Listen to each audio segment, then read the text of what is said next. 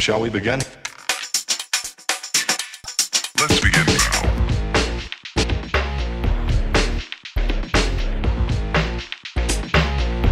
Okay, everybody, welcome back.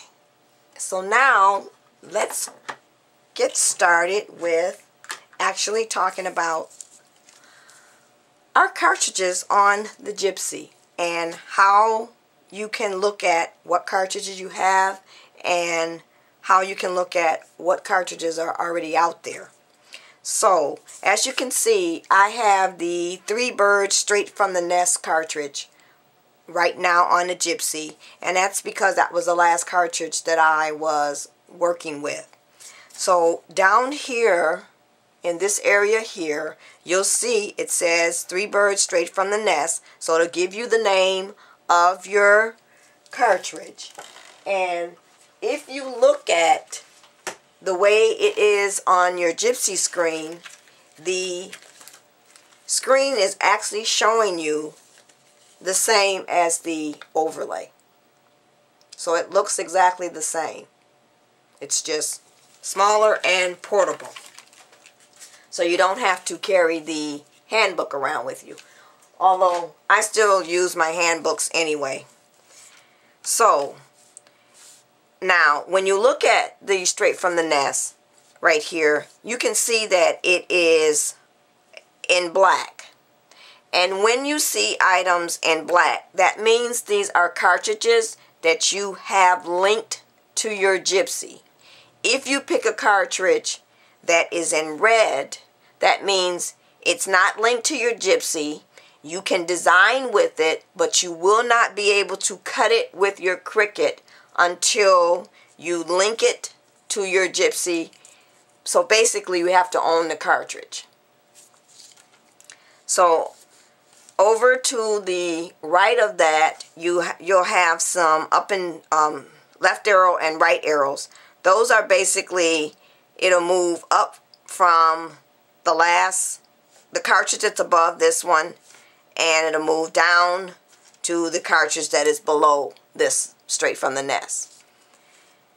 Next to that is your Cricut bug, which is, and I've shown that before, your search button. So in here you would put in the keyword of what you're looking for, and then click on or tap on the overlay. So let me go back here. If you select just that, it's going to bring up everything under the alphabet. So what I do is I select the overlay to the right, and then I type in what it is that I'm looking for, and then wait for it to go ahead and list all the cartridges that have what I'm looking for. So we're going to put in circle. And I know there's a lot of cartridges out there that have a circle. So I've typed or tapped out the word circle, and I'm going to tap OK. So now I have all these options here of the types of circle. And then I can just pick one or go down the list and just choose one. And I'm going to choose, let's choose circle tag. Now it brought up that the Simply Sweet cartridge has a circle tag on it. And if you look at that right there, you can see it. And if you want to see what does that look like, if you hold, these are what they call pan buttons. One makes it larger, one moves it around on your mat. And we'll go over that. But if I click that, that's what it shows me. So it's kind of like your zoom. And then we can tap that. And if you want to choose that, you'll go ahead and choose it. And then, or if you don't want that one, then you can just choose cancel. So I'm going to cancel that, and we'll go back to where we were at. And we'll do this again with the search so I can go over it more with you. So now, and then over here, we're back to our overlay again. Or this will take us back to our mat. I'm sorry. So I'm going to, since I'm on the straight for the nest, I'm going to pick the little birdie up here that is key number 1. Now, how do I know that's key number 1? Because there are 10 keys on each line.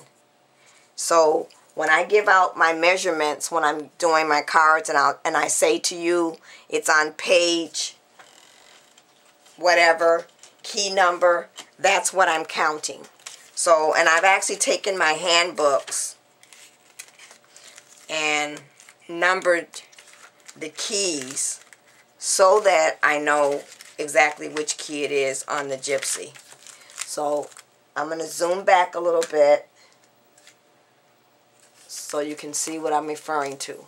So right here, I'll say it's on page 28, but from my overlay in my Gypsy, I know that's key number 1.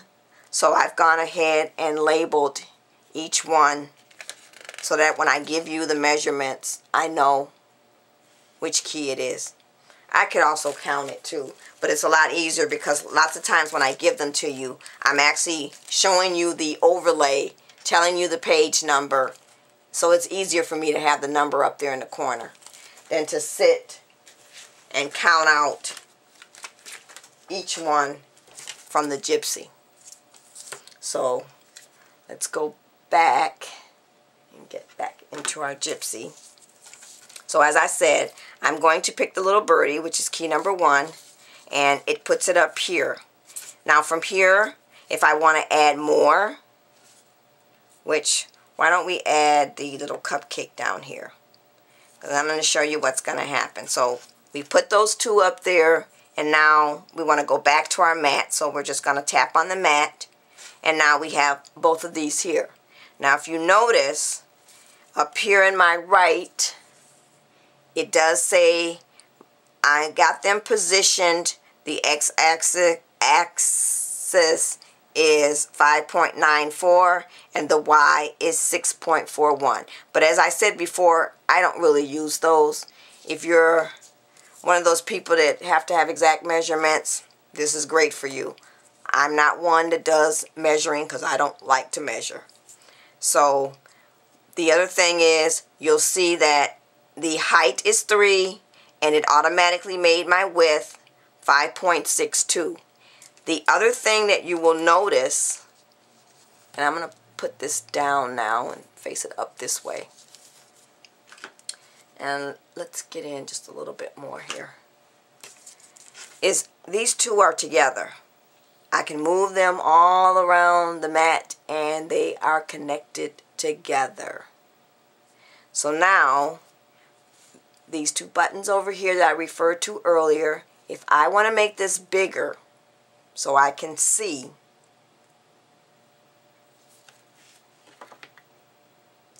I am going to hit just the top button, the top silver button, and tap on my screen.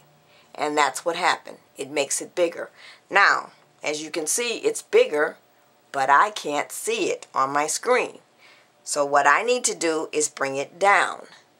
So without separating or moving anything around, and I want to keep it here in this position on my mat, I'm going to hit the button below the top one. So we're going to hit this button and we're going to bring it down.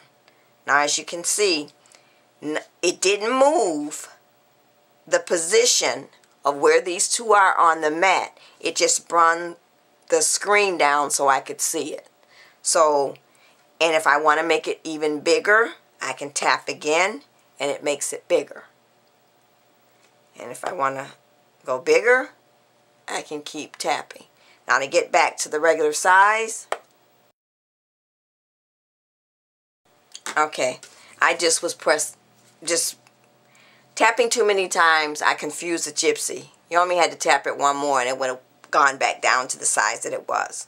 So now, as I said, they're still both together. So now, what if I realize I really don't want these 2 grouped together? You have 2 options.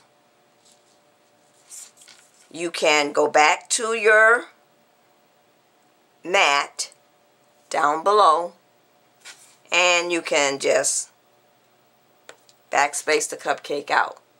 And I would only do that if I decided I really don't want the cupcake at all. That's when I would do that.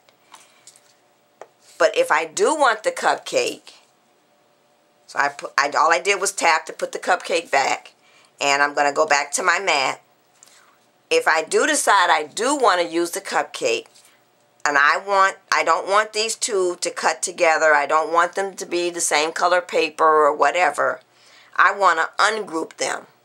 That's when you would come over and you would tap this button right here. I'll bring it up so I won't be zooming back and forth. That is this button right here. So I'm going to tap that, and once I come over to the cupcake, it's no longer grouped with the birdie, and I can move the cupcake anywhere I want it. Up, down, around, and so forth. But now let's say I want to undo what I did.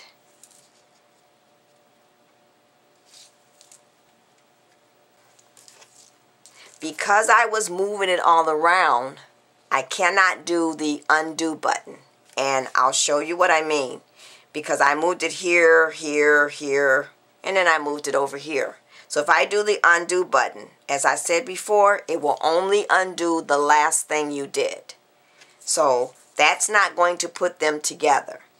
What I'm going to do is I'm going to grab it, move it back up here next to my birdie, and I'm going to hit the group button.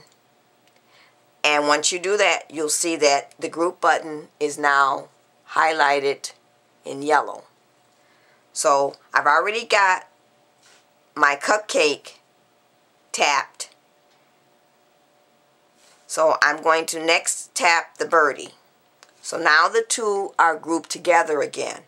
But remember, you still will have to tap anywhere outside of that and take the ungroup, tap the ungroup button again.